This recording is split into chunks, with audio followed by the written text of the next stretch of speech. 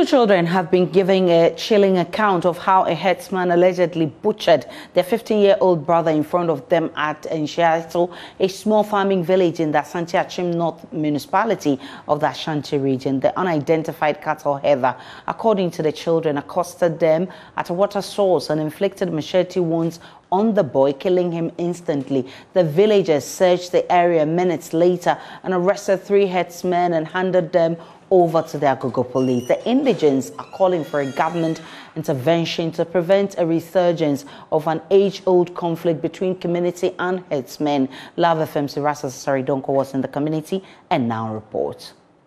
NHYIAESO is a farming community with a long history of herdsmen cattle invasion of farms. But Monday's butchering of 15-year-old David Anaria has shocked the entire community. What was supposed to be a daily chore of fetching water with their elderly sibling turned bloody.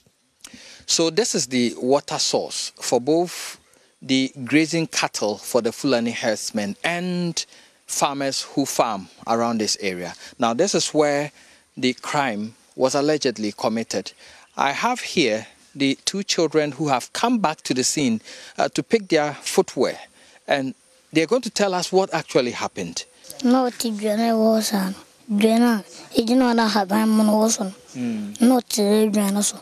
he points to that tree over there. So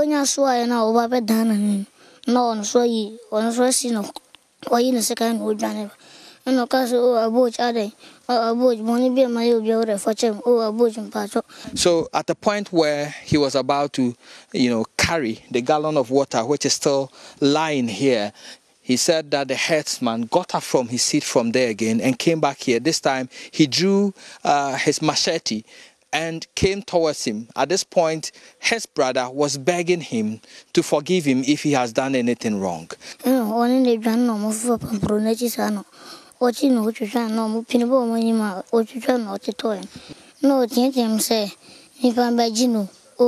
At this point, the herdsman was butchering the boy, and he says that he was shouting that people should come and rescue him. So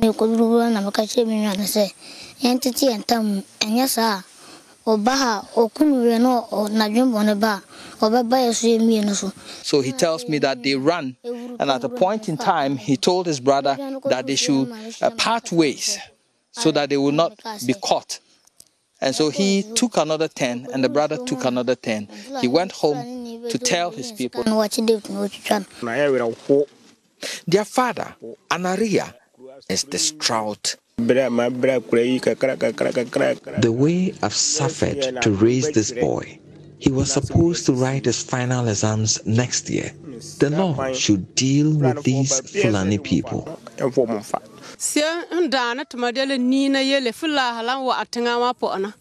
The killing is raising fears of the return of herdsmen to the area.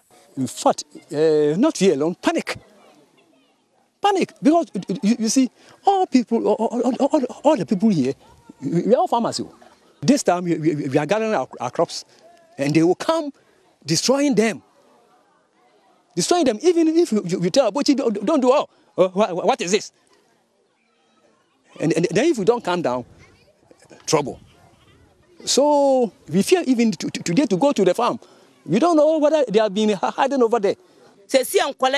School has reopened, but who will send his child to come? How do you know if the child will come back safely? We were expecting the police and military to be here today to offer protection and to drive these people away so we can go back to our normal duties.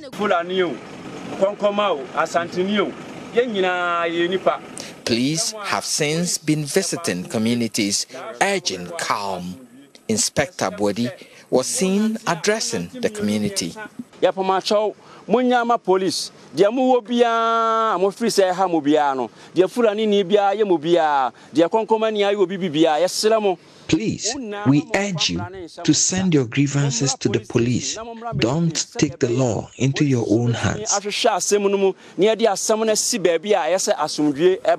Meanwhile, 3 suspects arrested in connection with the killing are receiving treatment at the Agogo hospital after a near-lynching incident.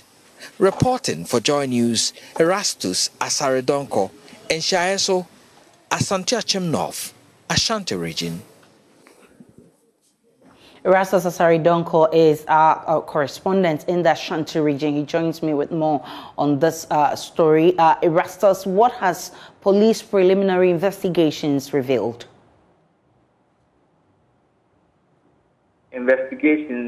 Proper investigations are yet to start because then the suspects who were arrested by the community people themselves and handed over to the police have since been in recovery at the Agogo Presbyterian Hospital. And so doctors say they are going to discharge them. That was hopefully yesterday. Police are saying that after their discharge is when they will interrogate them.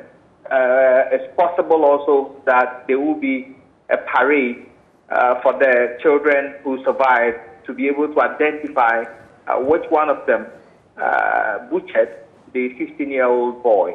So proper investigations, I was told, are about to start as they are discharged from the hospital. How is the community coping with this situation? I would say there is total panic.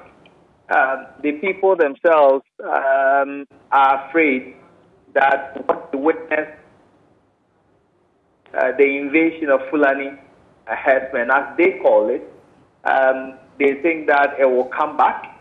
They fear that the killings that went on, the rapes and other things, will still come back. So those who has reopened, children are not in full swing in many of the schools we visited because they come from the villages through the farms and the bushes to come to school. And parents are scared with this incident that the children will not return safely. And so people are keeping their children at home. Farmers are not able to go to the farm. That is the nature of the situation there. As you rightly put it, this is not the first time you are hearing this. There seems to be a wound which is triggered anytime, and then we are recording some of these things. What's the background to this, Erastus? So back in 2014, thereabouts, we had these nomadic herdsmen invasion in the area, and normally it happens in the dry season where there is not so much food for the cattle to graze. We are not talking about just one cow or two cow cattle. We're talking about a herd numbering about 1,000 when they move and over. And so when they set on your farm, it's possible that they will eat everything on the farm. And so around this time when farmers are harvesting the produce, maize, cassava,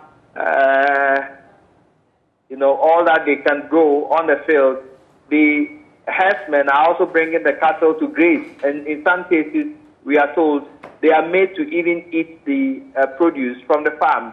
And so there is that tussle between the two people, each one very, very careful they don't tread on each other's toes. And once somebody, a human being, is killed, forgiveness is not easy. They come with retaliation. And so if the law does not take its course, then it's possible that this side will also want to retaliate, or they will want to protect and arm themselves. And that is what brings the conflict. That is what the people are afraid of. Erastus Asaredonko is our man on the beat for us. We're still monitoring. We'll bring you updates as and when we get them.